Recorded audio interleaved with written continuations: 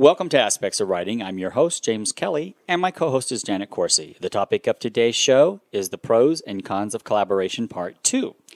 Our guests for the show are Lance Taubold, Chris Keaton, and Rick Taubold. Before we get to our guests, my panel and I would like to read a few fun quips and quotes. And Jan, I'm going to let you start. Oh, I'd love to. Writing is like sausage making, in my view. You'll be happier in the end if you just eat the product without knowing what's gone into it. So true. That's George R.R. Martin. Game of Thrones, yes. Yeah. Yes. All right, I have writer's block. When your imaginary friends stop talking to you. And that is by Anonymous. Yes. And Chris. Editing is like killing your story and then slowly bringing it back to life. With magic, I would say. Yes. And Rick? Respect your parents. They passed school without Google. Despicable minion quote. Boy, is that ever true today. Right. And mine is also a quote by George R.R. Martin. During an interview with the Game of Thrones writer, director-producer George R.R. Martin, a reporter asked, "There's one thing that really interesting about your books. I noticed that you write women really well and really different. Where does that come from?" And George R.R. Martin thought for a moment and said, "You know, I've always considered women to be people." That's great. Thank goodness. That's great. If you are just tuning in, you are listening to Aspects of Writing with me, your host, James Kelly. I think my name is and my co-host, Janet Corsi. Our guests are Lance Taubold, Chris Keaton, and Rick Taubold. The topic of today's show is the pros and cons of collaboration, Part 2. We're picking up where we left off last week. Sure we are. All right. Sure we are. Mm-hmm. Our first guest is Chris Keaton. And Chris, please give us some idea about who you are and what you have accomplished. Well, it depends on everyone you ask. I started thinking about writing many, many moons ago. Uh-huh. I was in the service and never really translated that thought to action until many years later. But I started with screenplays because I love the movie industry, so I worked on that for a while. After getting some short films made and some features optioned, I thought I would expand my horizons and have people who actually wanted to read my material. So I moved into prose, and that's where I met Rick, and we started down this path with the Mosaic. Yeah, and as we discussed last show, it was a 7-year collaboration. So that's why we're really going to really delve more into this. And also, please tell us about Mosaic. I know you did last week as well, but you know we want our listeners to understand what your latest work is. All right. Well, here's the great elevator pitch I got for it. Okay, good. When twin girls discover a mystical world contained within a crumbling mosaic, they must restore it before an evil witch seizes its power, even if it means tearing their family apart. Okay. I'll tell you. I like that. It's good. Yeah. Now, Chris, I may want to steal one of your little mosaics for my book, but anyhow, where can we learn more about you in particular? What's your website? Oh, I have a website, chris-keaton.com. Uh-huh. TheMosaicNovel.com as well will take you there.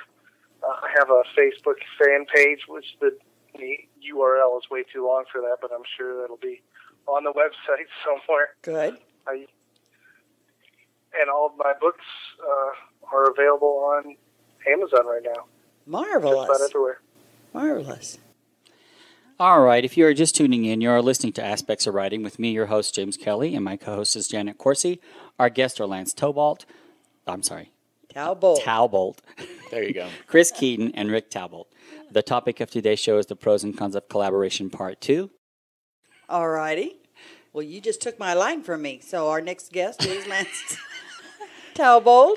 Lance, please tell us about yourself and what your latest book is and what you're up to. Okay.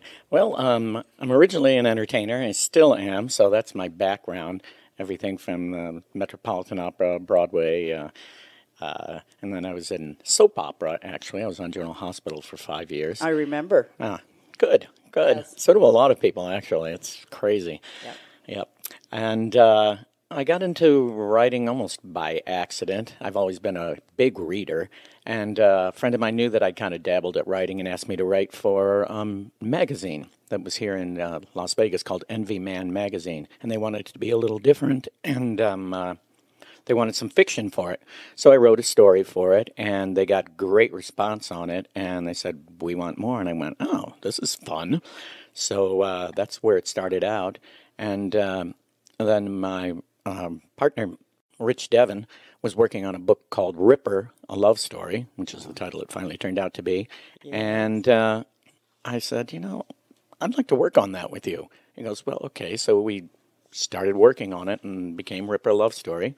And that was it. And several books later, I'm going to say I'm in 14 books right now. Wow. Either have stories in them or collaborations or solo titles. So the newest one I'm working on now is a series called The Dare Girls, D-A-R-E. Ooh. Well, what's that about? Well, it's about a sorority, and it is the most elite sorority there is. It's Delta, Alpha, Rho, Epsilon. And there are 4 letters. Normally they have 3. And why do they have 4? Yes. Because they can. Oh. Yes. So, and it's a very erotic in nature, actually. Okay. There are many requirements to get into the sorority. So I'd be surprised if it wasn't. Yes. So that's what it is. It's I'd say it's for the young adults, the new adults. Okay. Where can we learn more about Lance Taubold? On Facebook, or you can check out my Author Central page on Barnes & Noble and Amazon. So that's where you can find out about me. 1630 books. And 1330 books. Sorry, 13. Yes. Yes, on the website, 1330 books. Yes.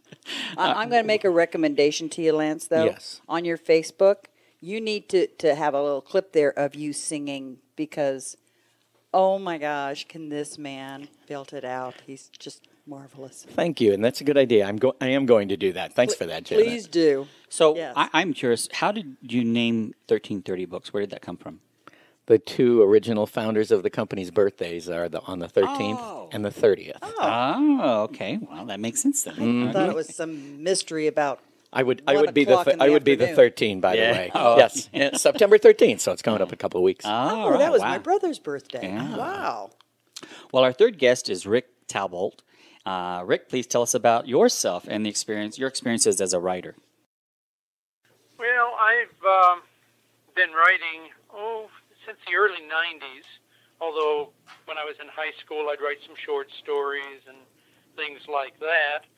And then I kind of got into it seriously, like I say, in the early 90s, writing my first novel. And just as I went along, had a bunch of characters, and then in 2004, I managed to get the book published. 3 years later, it was out of print. I had it republished through another publisher. Then I took that back and gave it over to 1330 Books, where it is now available. And along the way, I'd written a couple other novels, which I've taken out of print, want to redo. And my most recent endeavor, before Mosaic, is Punctuation for Fiction Writers, a nonfiction book that is aimed right at fiction writers and all the things that they run into with punctuation, especially punctuating dialogue. So I geared it, because there's no other book out there like it. So I said, fiction writers need a book on punctuation for fiction writers. Okay. It sits right next to me on my desk when I am writing. It is invaluable. Oh, yeah. God, I could have used it. All right. So what can you tell us a little bit about the book you worked on with Chris for Mosaic? Well, as Chris said last time, we got, we kind of met on the internet through a third party, and that's where the collaboration began. Chris being a screenwriter and me being a novel writer, we decided that I would take over the writing of it. And that way we would have all the consistency, whereas I was going from his screenplay and his ideas, so I was actually doing the actual writing, and then later on as we got into revisions, he would go through and do things, and I would come back through and, well, I won't say clean them up, but just make them consistent so the voice all sounded consistent, which I guess is what we're going to be talking about shortly. Yeah. And it's been a great working together with Chris, because we share the vision, and that's what you need to do in a collaboration. You both need to see it as a single vision, not fighting each other, saying, well, I want this, I want that. You have to see it together. Yeah. And we did, and that's why it's worked out for us. Well, last week we talked about what it was like collaborating on the book, but we didn't have time to finish up with our questions. So we're going to pick up where we left off, and I'm going to start with, we covered the pros and cons about collaboration and discussed a few of the issues. Then we ran out of time. I'd like to pick up where we left off because I feel it's important for anyone thinking about writing a collaboration to understand that collaborating is a lot of work in order to get it right. So, Rick, I'm going to let you start with, we pick up with number 5. Okay. Well, ideally, the tone and voice of a book should be fairly even. If a collaborator writes one chapter or many, can you have the tone match yours well enough so it fits? Do you need someone to help the two of you match tone? Alternating voices may work if you alternate chapters, but only if your collaborator only writes 2. It may just feel clunky unless the tone and voice match. Yeah, that's an interesting thing. So, Chris, I assume that you created the voice for the book, correct? Well, I think it helped because we had the screenplay was there from start to finish. So that laid out the tone for the story and all that jazz. So that was there to keep us on track. And I think, though, it helped because once Rick took it from the screenplay to the page, we were all intermingling our updates throughout the book. So you didn't have a whole chapter that might have been in a different voice. And so it was easier to massage that and make sure it's pretty consistent. So let me just ask this. Let's say with going with the first chapter, did you lay out the first chapter for Rick to go over, or did Rick take the script and lay it out for you? Like, Rick took the script and started from there. Okay. Pretty much from start till finish. Now, he would give me pieces, and then I would go through and adjust here or there and then send it back. But that's pretty much how he worked through the whole thing. It wasn't a chapter here, a chapter there. I'm thinking that I don't like the idea of a chapter there or chapter there between two different people, because it would be very hard to keep it consistent. Now, if you were doing like point of view, so one writer wrote one point of view and the other one wrote the other point of view, it would probably be a lot easier to keep consistent and actually sound good if you did have some differences. Yeah, because I know that we've had a couple people who collaborate on books, and I know, Lance, you have as well. Oftentimes you're collaborating in a way that especially if you're doing a memoir, that someone's handing you their notes and you're helping create it from those notes. And then oftentimes, as with what I know Rich and Jeff had said, two of the authors that were on, they actually would sit side by side and try and figure it out sometimes, what direction to go in. What, Lance, do you find easier to do when it comes to collaborating? They both have their pros and cons. Actually, Rich and I, when we wrote Ripper: A Love Story, we did the sit side by side type of thing. We had there was an outline. Outline chapters actually is what we worked from originally. He did the bulk of that, and then so the tone was set for it, and then we literally would sit side by side and go through chapters, but as far to keep it consistent, it's really the only way. You've got to stay on top of it. Well, when you also are collaborating with Heather Graham, how are you guys doing that? Well, I'm starting it, and I know her books so well, having read so many of them. Yeah. So I've got her style. She even said, I probably know how she writes better than she does, which was nice. But so I'm going to try and keep in her style, and then I'll turn things over to her, and she can tweak and do things with it and add her own things. I think that's the way we're doing it. Okay. All right. Well, consistency is the next number 6 issue. It may feel odd to readers if the chapters are too different from each other. Can you match the structure of the chapters? Well, readers feel thrown to suddenly read a chapter by someone else, they feel thrown if they're reading a chapter by someone else, which Rick, I think you had just mentioned that. Or will it be refreshing and instill confidence to read the chapter by an expert on the chapter's subject? Explore the reader's experience by asking some potential readers. That's another thing. Rick and Chris, did you ask anyone to read what you had written as you were going along to see what direction you wanted to go in? Well, we use beta readers for sure, and that's what, I mean, yeah, I think you have to. In the screenwriting world, we live or die on getting reviews and help from other writers because they're a lot easier to go through. So a novel, it's a lot harder to hand over someone and say, hey, give me your feedback real quick, because it's going to take forever to go through it. But once we were done with the first pass, we did have people read it, and it pointed out weaknesses and where we had to make some corrections. Mm-hmm. Okay. Well, that makes sense. Well, the liability, and this is something that you've really got to pay attention to. What if your co-author plagiarizes? That can be really a scary thing for you. Yeah. Mm-hmm. What if they do something that compromises the book project legally? Be sure to do your homework on this person before collaborating. Do a Google search on them. Ask colleagues about them. Also, have your collaborator met with trusted friends of yours or colleagues of yours to see if there's any red flags that they pick up on. Listen to them if they do. Even if you're excited about a potential collaborator, they may see or hear something you don't, and you've got to be very careful. Yeah, so, Chris, you're the one who sought out Rick. Did you go online and check Rick out, or? Well, I had an online friend at the time that really recommended him because, you don't want to get in a relationship with someone that, you have any red flags with, because as we found, it could be a 7-year relationship, and it might be hard to do. I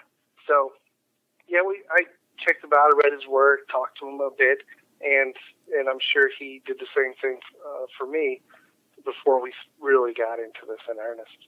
Now, of course, having that contract, I think I mentioned in the last conversation, helps because it is still also a business relationship. Yeah. So we nailed out who owns what, how things are split, and definitely there was a clause in there that, even if the relationship breaks and we stop here, neither of us would do anything that would harm the property. Yeah.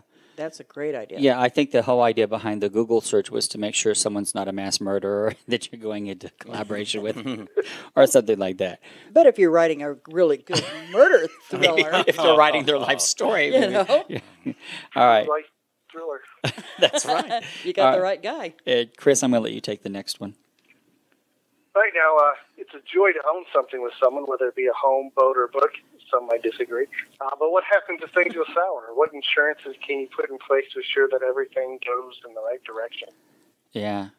Well, your contract, I think, is one of the main features of that. It's like a marriage. Yeah. Mm-hmm. Yeah. But even with a contract, things can still Well, yeah, I mean, go It can. The contract does nothing really other than make things clear to both parties that sign it, so that at least there's some understanding there. Yeah. And maybe there will be some legal foothold if things do go really wrong. But I think just having it there lays out what your relationship is on paper, and you know where both parties stand, so it stops any kind of confusion later on or conflict. Mm-hmm. So always get those contracts. And Lance, I'm not sure how many authors you have. I know you've dealt with several, and I know you've had your own things with authors. I have had in the past with contracts with authors that anyone can get out of a contract with a 30-day written notice on either side, and I don't, to me that's so easy and so simple to do, because there are times when someone thinks, well, maybe you're not going in the right direction for me the way I want to go, and maybe I can do it better. If someone feels that way, I feel let them go, let them see what they can do. Why not? I agree totally with you. Yeah, our company works that way. They have ownership of their project. Right. And if they want to take it and they can do something else with it, or they get offered, a contract with a big publishing company for it, good luck to them. It's wonderful. So it's good, to, like you said, to have the clauses in there like that to make it simple. If you really just want out, then just send a letter and say, okay. No problem. Yeah. All right, Lance, I'm going to let you take the next one. What responsibility does the publisher have to ensure a smooth transition from writing the book into promoting the book?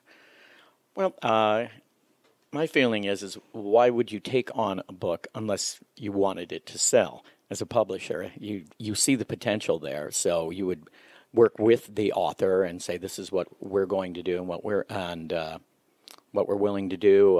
What can you do? Do you have any ideas? So it's, again, a collaboration it should be, I think, between the publisher and the writer. Well, I think we talked about that too on the last show, in that, even with the traditional publishing houses now, you have to do a lot of legwork. You're expected to go out there and do your best to not necessarily set up the book signings if that's what you're going to do, but you need to go out there and definitely do your part in doing those book signings, and they're not going to hold your hand and walk you through it. No. You have to go out there and present yourself. And I think that's something that it's really a misnomer. People think automatically someone publishes you, whether large or small, okay, now I just have to show up. No. Right. No. Not at all. And I don't know how you handle the authors you're with, but I've handled authors in the past. Sometimes they're financially strapped, for instance, because it takes a lot of money to go out there and do this. So anyone who thinks that it doesn't take money, they're kidding themselves. You know, you do have to spend money to travel, to stay somewhere, to eat while you're there. Yeah. Those are essential. So it is tax deductible, however, so there is that. But So, you have to consider all of that when you're going into this, and that's part of your responsibility as far as collaborating with the publisher. Yes. And if you're an author, you've got to be willing to go to those places. You can't just sit at home and say, well, either my book sells or it doesn't. It doesn't work that way. If you don't go, it doesn't sell. Yeah. That's true. That's very true. And, I know that, Rick, you came out to Vegas, and I know, Chris, you came up to Vegas from Arizona. So, obviously, Rick incurred the biggest expense because he had the furthest to go.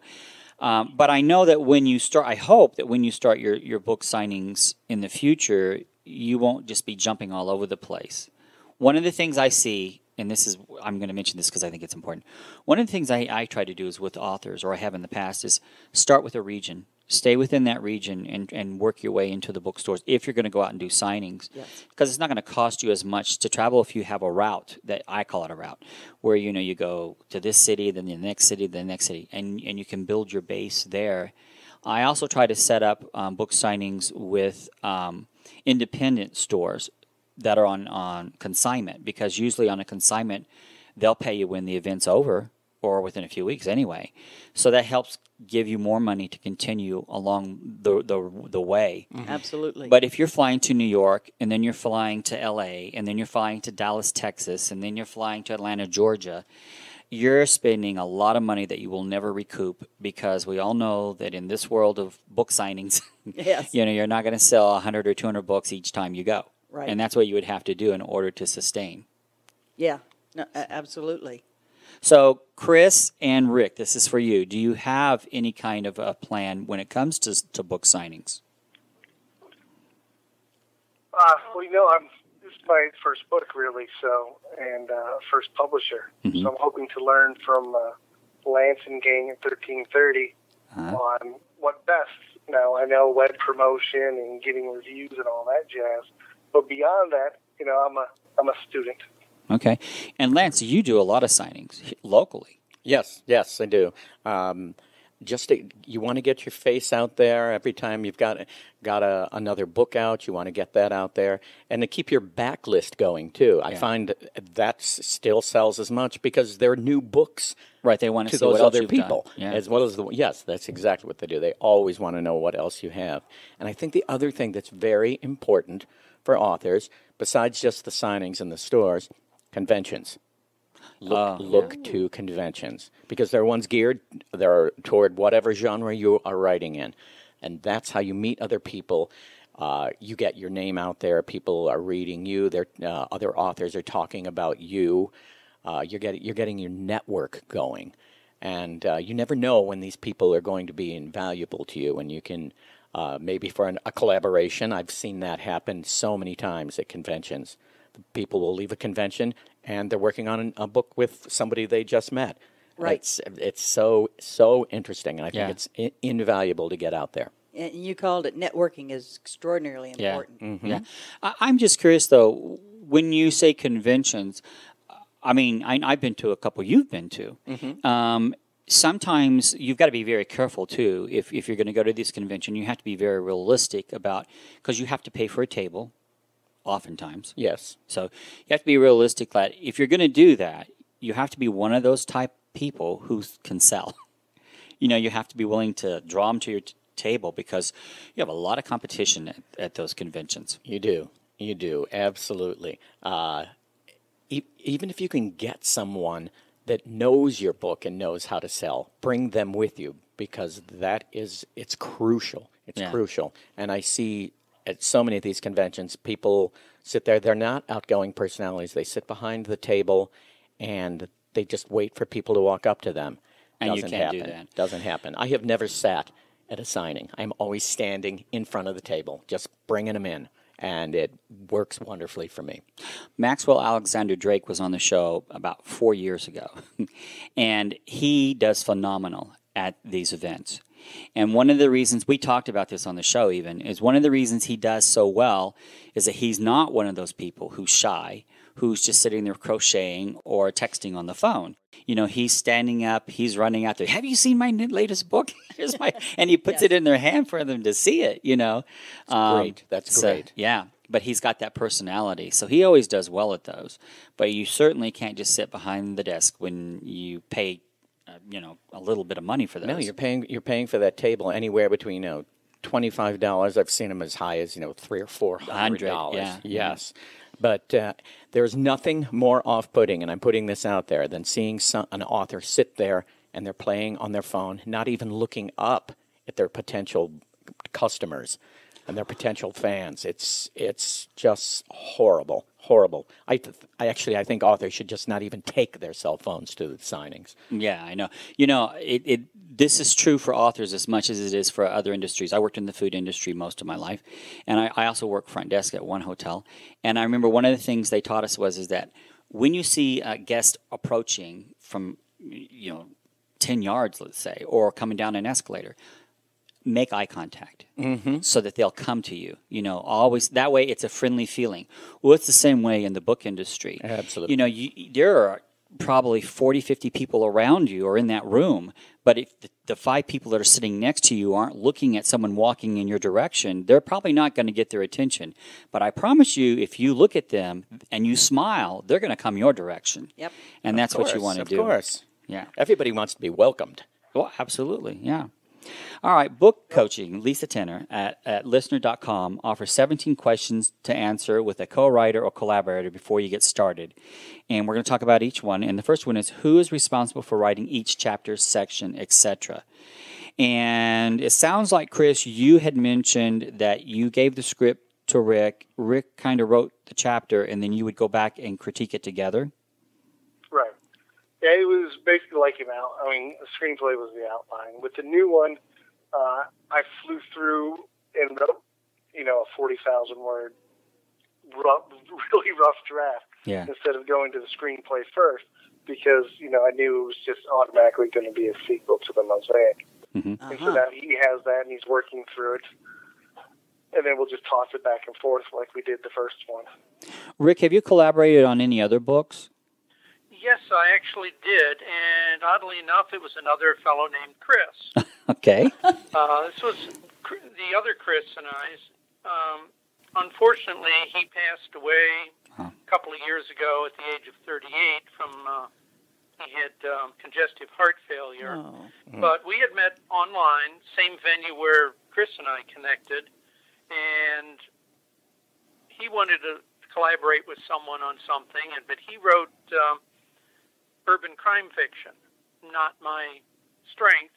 I like vampires, so I suggested maybe there'd be a fit there. I sent him some ideas I'd had for vampire stories, and he concocted pretty much the same way Chris did, an outline and characters. He gave me characters and the outline. I filled it in. I took the writing, and we produced 2 novels that way. But I want to redo them. Unfortunately, they'll be dedicated to Chris, but we never finished the third one. But I want to go back over them and take what I had and do that. But that was my first collaboration. So in the first collaboration with the other Chris, not Chris Keaton, but the other Chris, who wrote the chapters? Who wrote each section? You or the other Chris? I did all the writing on it. Okay. I did all the writing. He basically gave me all the information, and it was set in Detroit, where I'd never been. So he gave me all the details, and we brought Detroit in as almost a character in the novel. So that was his contribution. He could give me all those little details, and I just brought it to life for it. And I thought we worked very well together. So I was very sad when he passed away. All right. Now this is for everyone. Who is responsible for research? Who would like to take that? Lance? Actually, I think both of you should be responsible for research, because you'll probably both wind up finding out different things and seeing what things will work for the book and testing them out with your collaborator. Yeah, and I was going to ask you, Chris, if you had let's just say, for instance, that Rick had something in there that you were uncertain of, did you go online and check it out, or? Well, I'm a beast for useless information.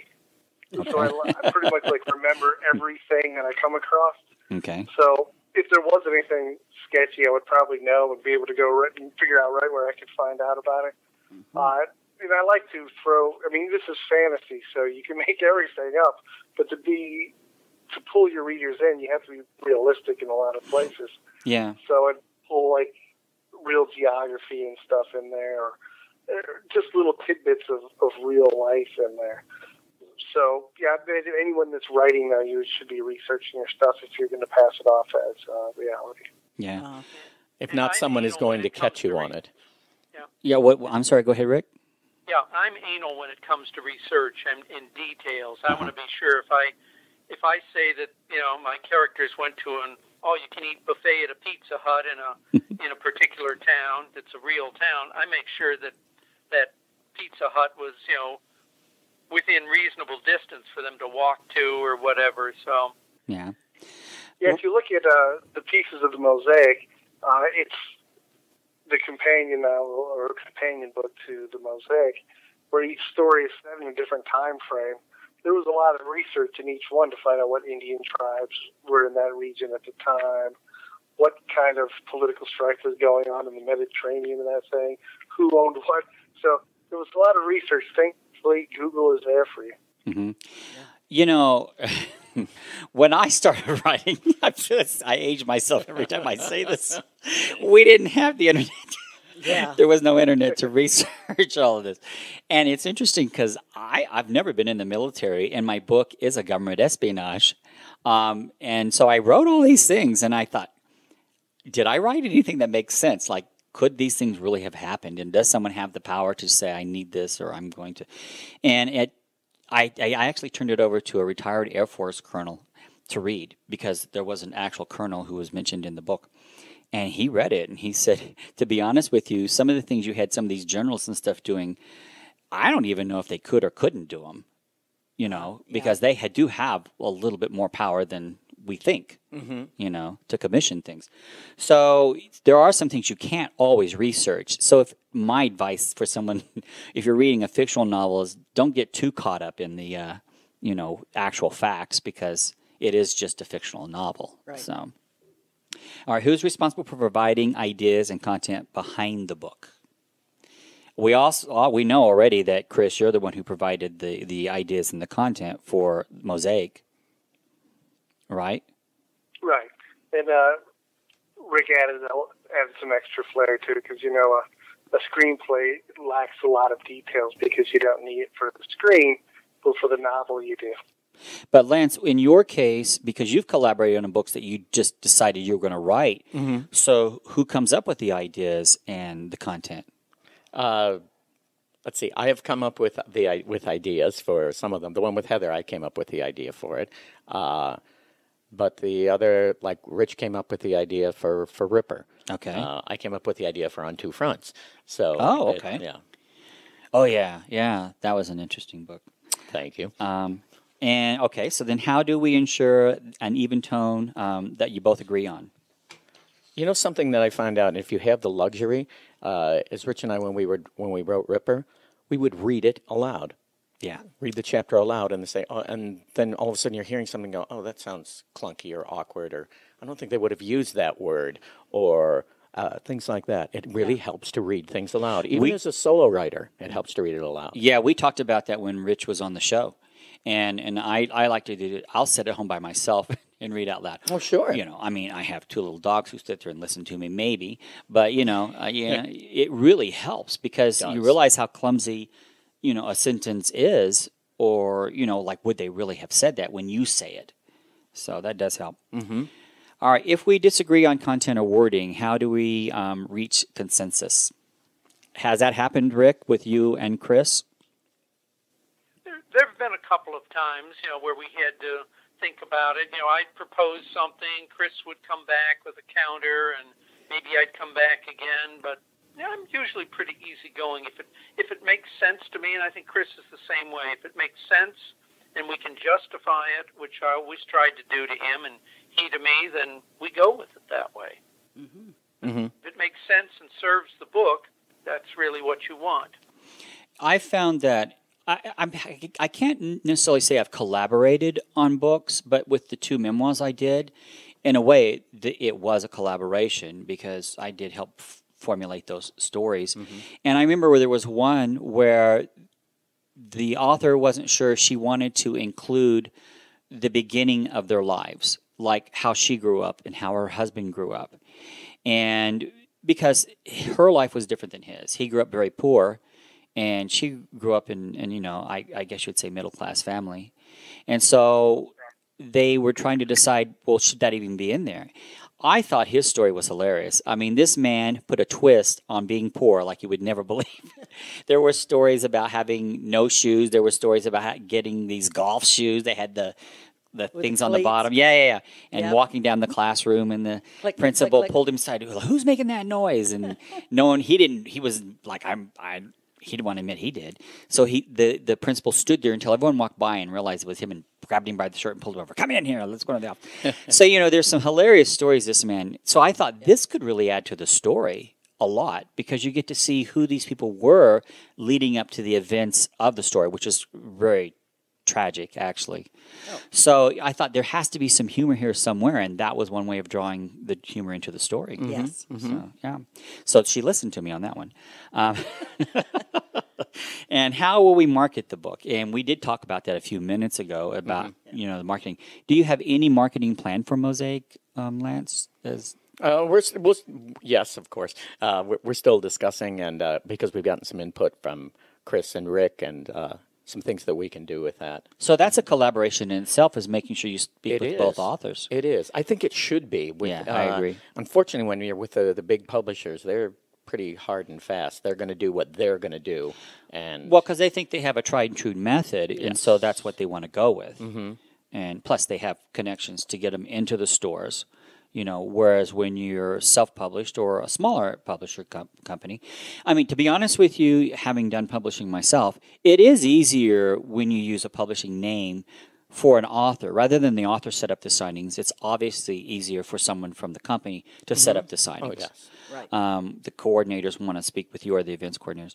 Whereas if you're an author calling, oftentimes it's really difficult to set that up in the bigger stores. Mm-hmm. So, all right. Who will implement each aspect of marketing? Well, we just talked about that. Yes. How much time do we put into each project, and is the time equal? You know, what is the ratio? That's an interesting question. So, Chris, we know you wrote the script, and Rick, you are the one who helped create the novel. So, how would you say the time was on creating the novel? Equal, or Rick? Well, Chris, I know, went through like 3 drafts of his screenplay, I think probably in a space of a couple of years. And, you know, then when I took over, I was putting in, you know, my time on and off. You know, I had other things going on. And then I'd pass it back to Chris. He would proof it, go through it, make changes, corrections. So I think it ended up being pretty equal. Okay. I really do, because it's hard to say, because it just would go back and forth to us, and I wouldn't think it would we didn't typically. keep track of time. Yeah, I don't think it would typically be 7 years on a collaboration. No. So, Well, yeah, I mean, it probably depends on the book itself, and also how they came across. Like in my case, with both I helped on, they had a deadline. Well, to be honest with you, both thought they were ready to go, and they both had to be reworked. surprise. So, sometimes you have to be realistic. You may say, I want this out, here it is January, and you want it out in November. But the reality of it is it may not make it. Right, until Because the following March or there are too many July. things that True. can happen. And plus, you want to make sure it's not clumsy when you put it out there. It's better to take your time and have it right. I mean, I actually admire the fact that they took 7 years. That in itself is amazing, that, you have that much discipline. Mm-hmm. Because I don't have. I would have grown impatient after a year. It helped because that wasn't the only thing we were working on at the time. Right. Like, I always like to work on 2 or 3 things at once. Right. So while it was over with Rick, I could work on the other stuff. So if I get movie deals or someone wants me to write this or that, if the Mosaic was with Rick, I knew it was in good hands. I could work on that stuff. If we sat down and worked together, like, we probably could bang it out a lot faster. But I think stories take time to grow and mature. Mm-hmm. Well, and like you said, in your case, it wasn't the end-all for you. It wasn't something that has to be out right away. You went into it with a different mindset because you write scripts, movie scripts. And so it wasn't like the novel is that important. I mean, it is important, obviously, but the point is that it wasn't what your practice is. You are a screenwriter. And whereas with Rick, it wasn't Rick's book initially, so Rick could take more time with it because he had his own work he was working on. Yep. So that all makes sense, Mm-hmm. Yeah. Mm-hmm. All right. What kind of pace does each of us want to work at, and how will that work? So what is a pace normally for you, Lance? It just depends on how fast you want to get that out there. Is it pressing? Like we will set up. We do several anthologies, and so there does have to be a deadline. Okay. Because those stories have to be in. They have to be edited, and if they needed to be reworked, then you've got to put that into your time frame so that you get your book out on time. As far as personally, it's up to you. Unless you have a publisher that is saying we need this book by November 20th, you have to have it. You have to have it done. So, And that's what's changed in the industry too. By the way, when I set out to write the first book, I'll give you a copy for you. My first novel, I had a deadline because you had to set you had to set up with the printer in advance. Because they're so busy. Back then, they were so busy. Mm-hmm. There weren't that many independent publishers, so their main work was with the main publishers. So they would work you into their schedule based on what time that they had available. And let's say, for instance, the closer you got to the end of the year, the less likely you would have of getting your book in line. So when they had time available, you had to schedule that. So now you had to make sure that you had your editing almost done, your graphic artwork done. And so putting all that together for that time frame was a lot of pressure. Mm-hmm. It was a lot different than today. Today, if you're self-publishing in particular, you can take your time. We all think that it has to be out tomorrow. But the reality of it is, guess what? You're going to get just as much response a month from now as you would tomorrow.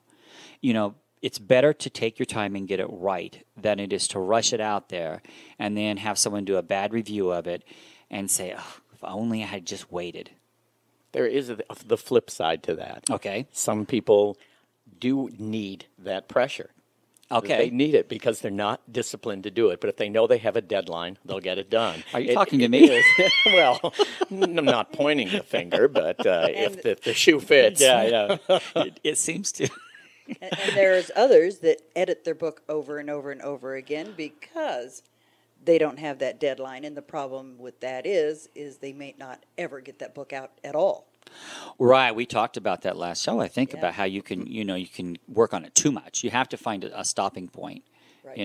Yes, actually, Jeff Depew that you've had on the show. Yeah. that is his thing. He'll work on it. Going, I really think I should. Do you think I should rework this scene? Rework this? I said, Jeff, just leave it alone. You have to He stop actually at said some that, point. yeah. You have to stop Yeah, at some point and just say, okay, that's it. Yep. Yeah. Yep. Well, does one person bring more expertise, credentials, connections, or other benefits to the project? Is there a way to measure that? Well, sort of. That is true, because Rick knows you.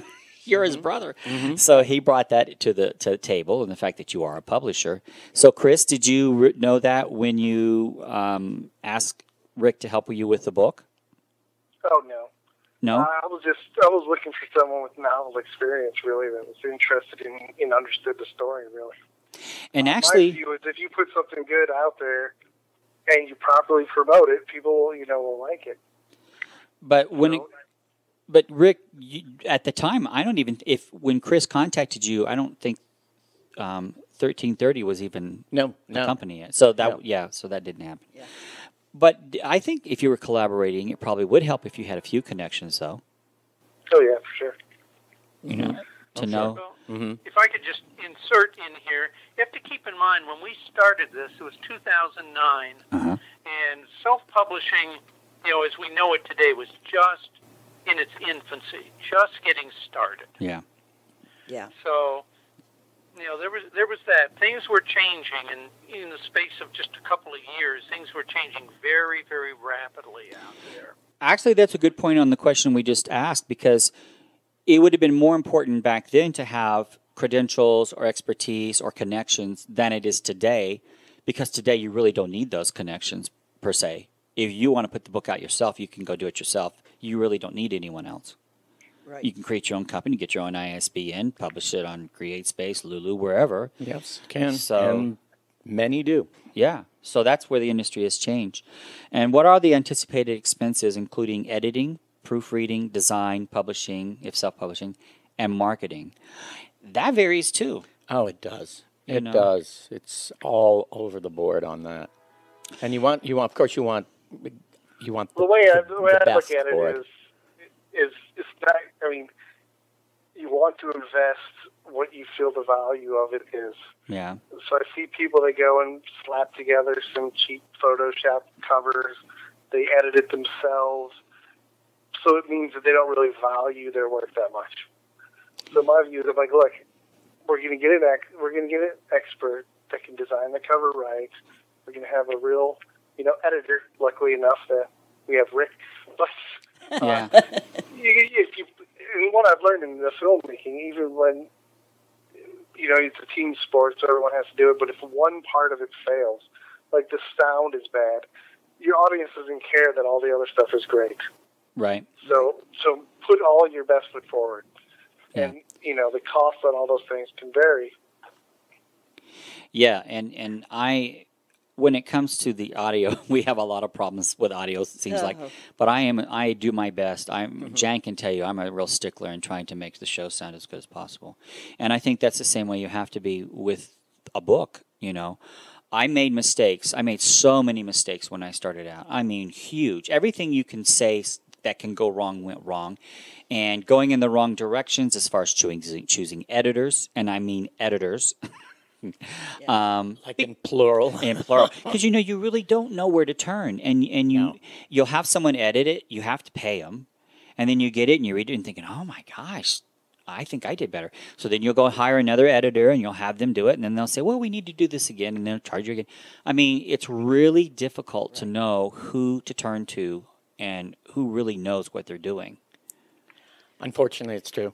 It Yeah. really is. Mm-hmm. Well, it's kind of like giving somebody keys to a car and say, I know you don't know how to drive yet because you've never driven before, just like you've never written a book before, but here are the keys, take it for a drive. Yeah. That's what it amounts to. And who will pay for the expenses, or how will you divide them? And we talked about that the last show.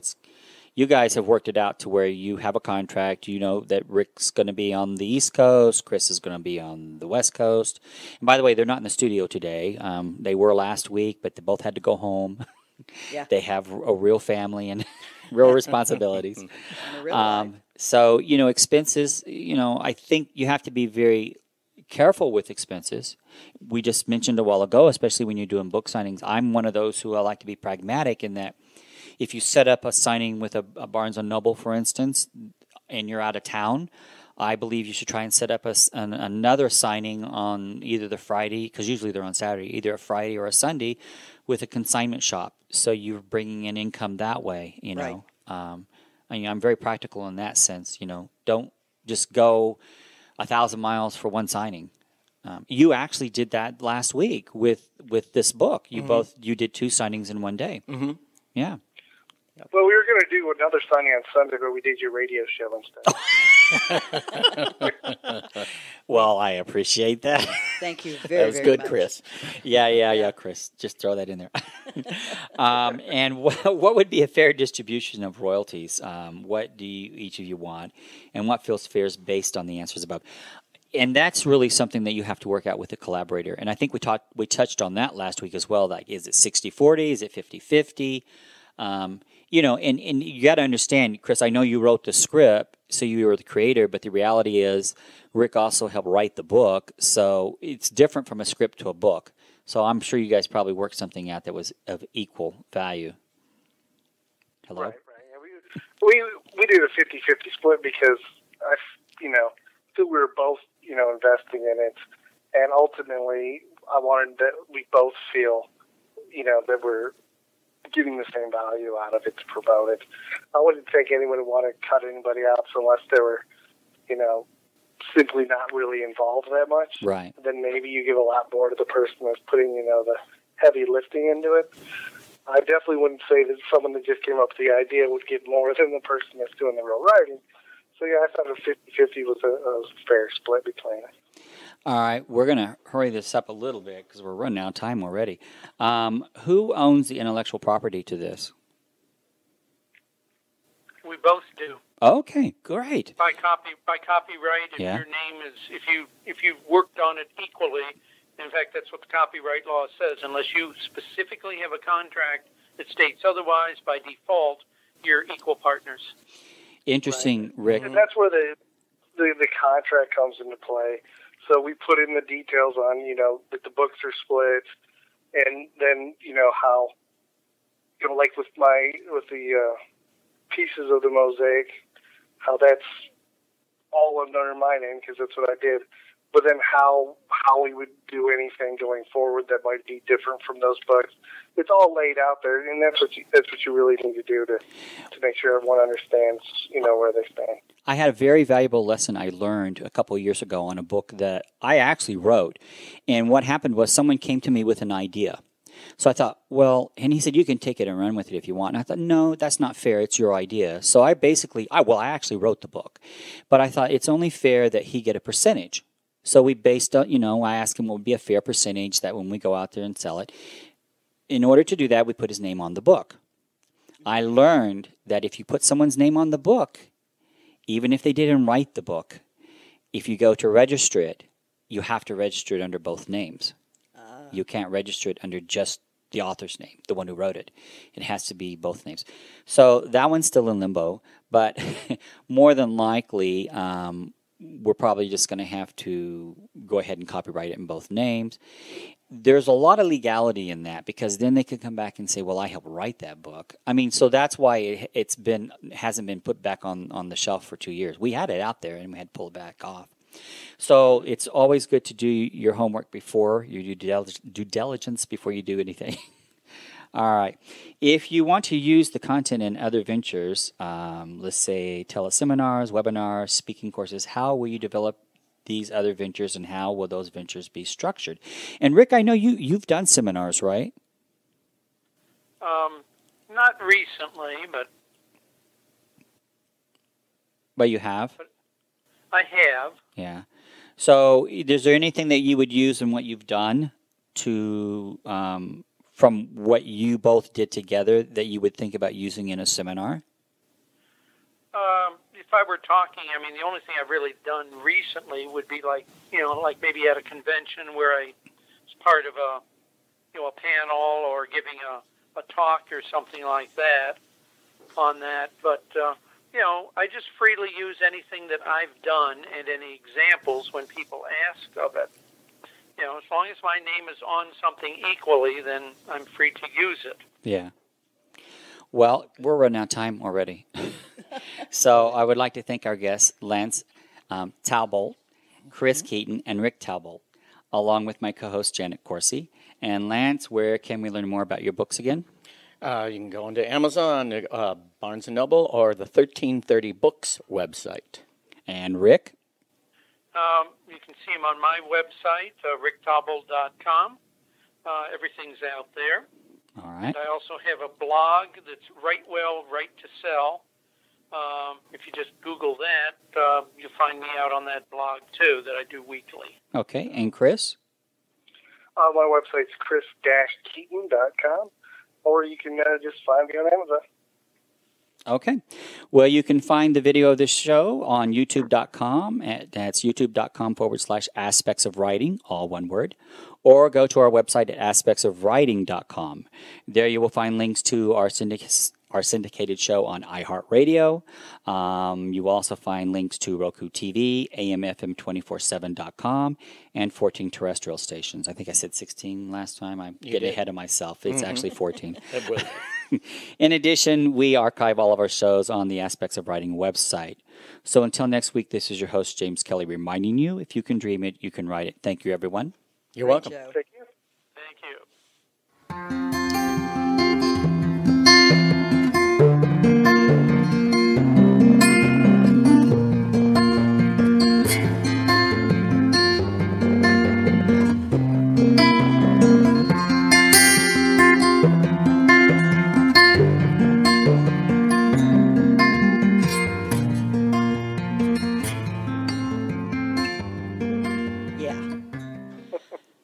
Well, I guess we're going to get started. Is everyone ready?